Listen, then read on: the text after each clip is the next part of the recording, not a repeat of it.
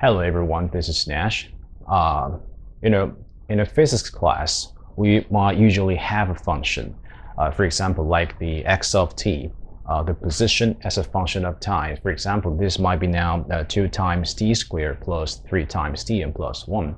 This is the position as a function of time. Simply by looking at this x of t, it is just too complicated for us to understand what kind of motion it is, because it's now changing its position at different time. It can plug in t1 or t2 into this equation and you will have a different position. So since the x as a function of time is too complicated for us to see, to predict what kind of motion it might be, we always like to take the derivative of the x of t. And it turns out to be the velocity as a function of time.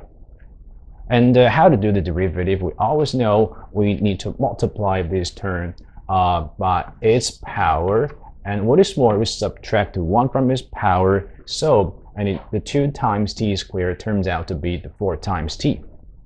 And for the 3 times t, it is now multiplied by its power, and what is more, you subtract 1 from its power, so it turns out to be t to the 0 power, and anything to the 0 power is 1, and the 3 times t becomes 3 when you take the derivative of the x of t. So today I wanted to show you how to do the proof of derivative of a general form. Why should we take the derivative like this? Is there any mathematical proof? Is there any reason why we should do this? Yes, it is. So in order to do this, we need to first remind us what is the definition of the derivative. What is the definition? Actually, the definition of a derivative, like the dt, let's say we want to take the derivative of some function of time f of t. We want to do the derivative of it, and it is defined by taking the limit as delta t approaches 0. By taking the limit as delta t approaches 0. So that means I now change the time for only a little bit. There is only a very small amount of change in time. And while the time is now changing and your function is going to, according to this diagram, your function, your f of t is going to increase a little bit as well. And I want to find out the ratio of the delta f divided by the delta t by taking the limit as delta t approaches 0. So it will look like this.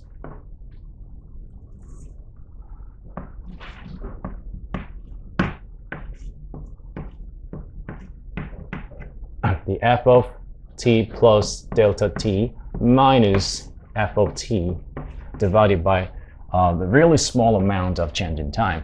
And the delta t is now approaching 0. By taking the limit as delta t approaches 0, this is the basic definition of the derivative. The derivative of a function of time with respect to time t. And since now the function is t to the nth power, today the role of f of t, the f as a function of time is t to the nth power. So I can replace the f of t simply by t to the n, the t to the nth power. So let's keep going. The limit delta t approaches 0. And now the function is t to the nth power, and the f of t plus delta t will be t plus delta t to the nth power and minus t to the n divided by the change in time. So the next step is, what should we do? What are we going to do? I'm going to expand this term, the t plus delta t to the nth power, by some mathematical tools called binomial theorem. Binomial theorem. Let's see if we can expand it. Okay. Actually, for this term, I want to expand this term in a series of digits by the binomial theorem. In order to do so, I can first expand it like this: the t plus delta t to the nth power is equal to t plus delta t times t plus delta t, and keep going, times t plus delta t, and up until the last term, the t plus delta t. There are so many terms of t plus delta t, we get n terms, and the first is going to be the t to the nth power.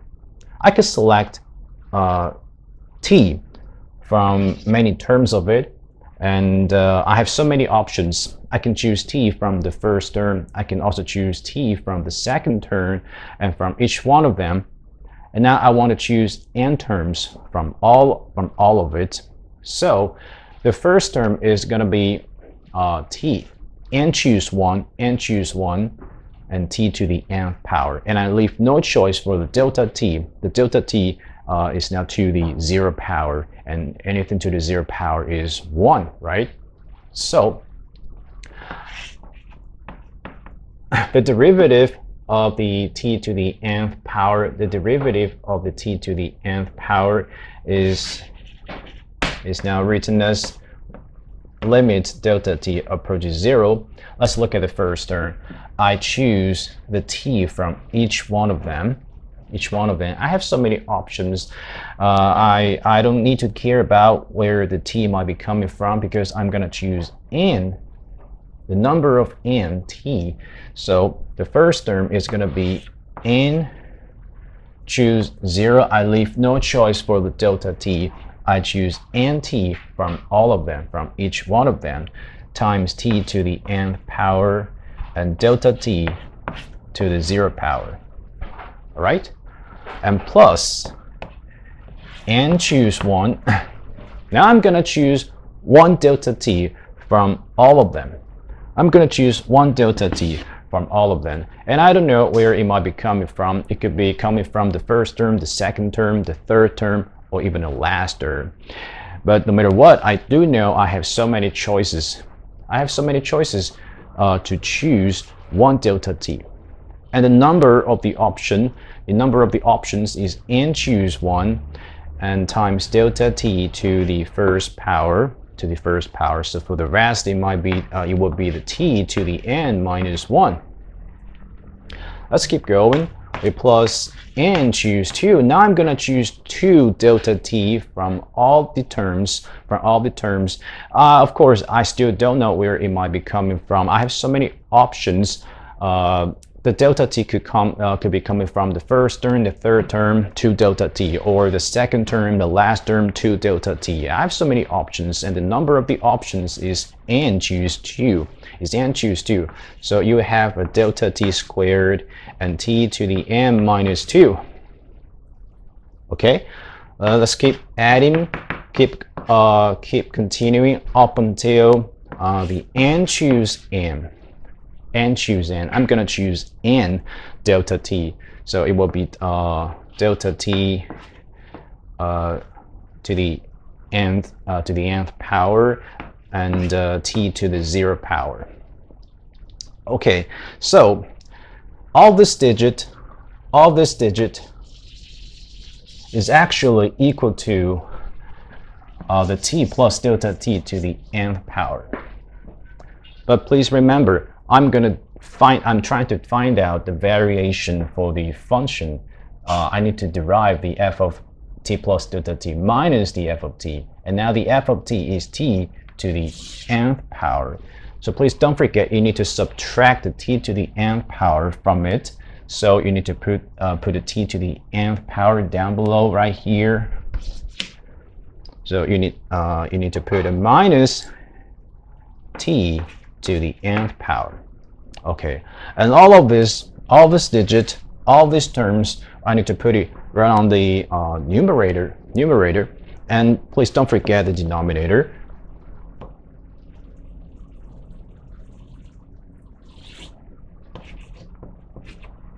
So let's see if we can simplify this a little bit. the n choose 0 is basically 1. And anything to the 0 power is 1. So let's look at the first term and the very last term. They are basically the same. So I can these two can be cancelled out. I can cancel these two terms, and let's check the digits in between. All those digits in between excellent. They all contain delta t. They all have delta t in it, like right here. They all have delta t in it. They all have delta t in it. Delta t to the first power, delta t squared, delta t cubed. They all have the delta t. So I could cancel the delta t from the numerator and the denominator. So let's cancel it, and cancel it. This is second power and leaves 1, and this this delta t is now cancelled out. Okay, so we don't need to care about that. So let's check. Oh, cancel the delta t, and it becomes n minus 1. It becomes n minus 1. Okay. Simply by observing all this digit, the first term and the very last term is now vanished. We have already cancelled these two terms. And for all the digits in between, they all have the delta t. They all have the delta t.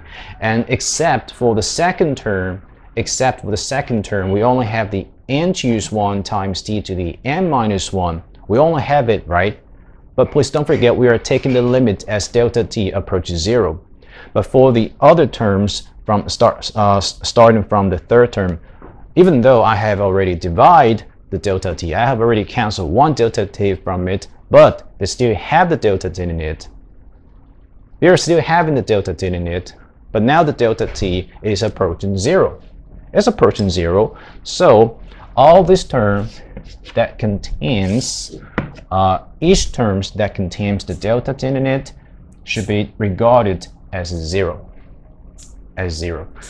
So the only one term that don't have the delta t in it will be the only one that still remains.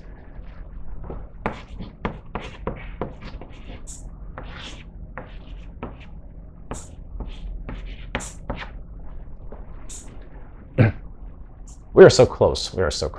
Yeah, because it has no delta t in it. So actually you can forget about the limit, because this is something that doesn't have the delta t in it. So of course, if you know some math, you know the n choose 1 is basically 1. But if you want me to help you to remind what is factorial, that is still that is fine. That is okay. The n choose 1 could be expressed by n factorial and divided by 1 factorial times n minus 1 factorial. So this is basically n, and times t to the n minus 1. And congratulations, you have already done the proof. This is n times t to the n minus 1.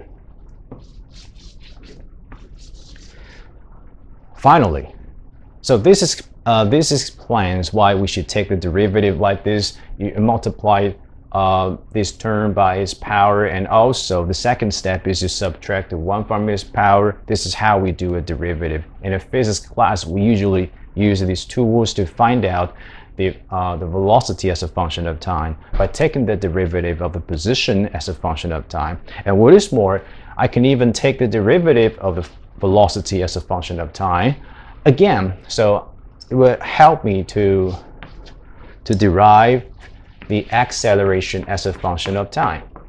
Let's take the derivative one more time. It will be 4. As you can see, 4 is a constant.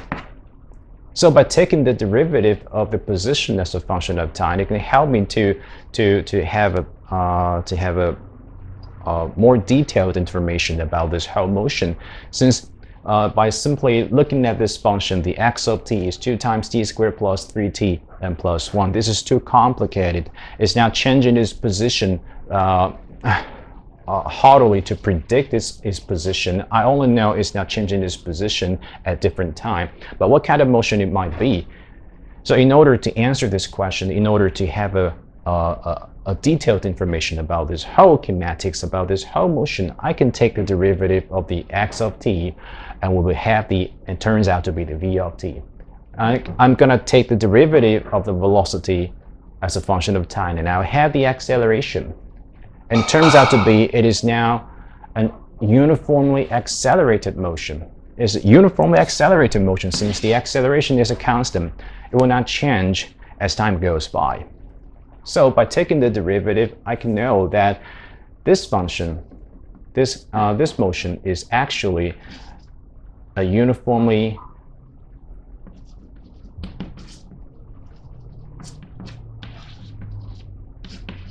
accelerated motion.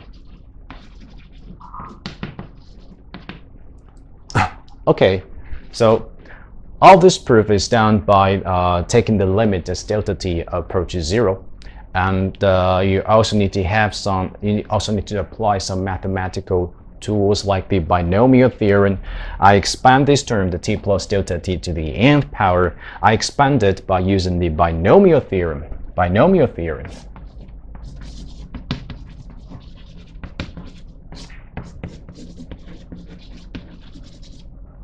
Actually, this is a physics class, and for students in a math class, they do know how to use the binomial theorem. And in physics class, students do know how to take the derivative of some function of time. But they don't know that this kind of the general form of derivative can be proved by mathematics. We can combine the mathematics and the physics, and actually mathematics is truly a good and useful language for you to learn physics. You can take this as an example. I can know that such complicated motion is actually a uniformly accelerated motion. Okay, this is how we do the proof of the general form of derivative. Hope you like it. Thanks for watching. See you next time. This is Nash.